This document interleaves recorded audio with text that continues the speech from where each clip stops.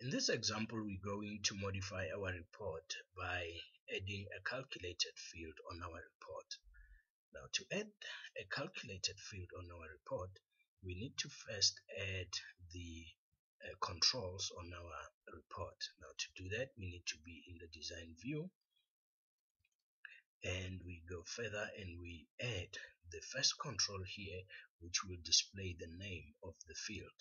Now, that control will be a label. We go in and select a label and draw the label here. We just want the label to look similar to the other labels that we did earlier, and the label here would be amortize.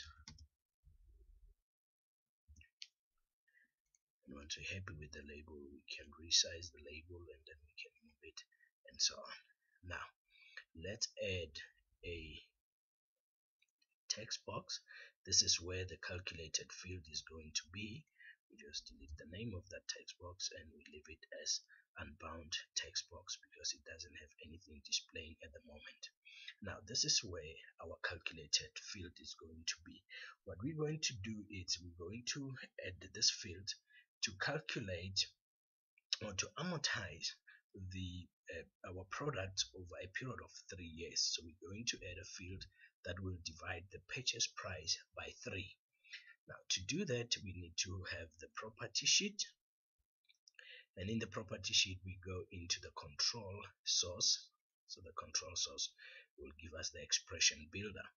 Now we need to first tell the report that we are building a formula, and that formula should divide the purchase price of our computers by should divide that by 3. So we say the expression builder must build us a formula that will divide the purchase price by 3. Once you have done that, you're okay with it, and then we just close the property sheet.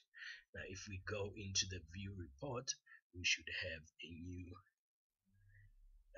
entry there, which is your amortize, which actually divide the purchase price by 3 years.